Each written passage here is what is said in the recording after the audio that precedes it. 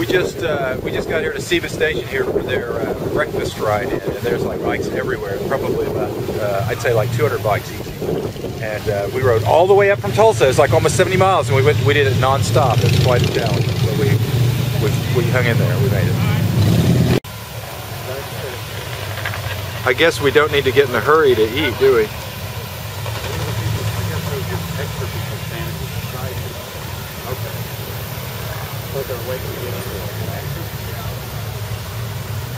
We got through it, patting on shoulders, did the other shoulders, you'll never do that again. You make it? Still there. That was almost 70 miles. I know. Non-stop. I almost had to. I didn't have to stop. Wow, all that way and didn't stop once. That's amazing. Rita wanted to stop. Yeah, we did have. Can you handle it, Ray?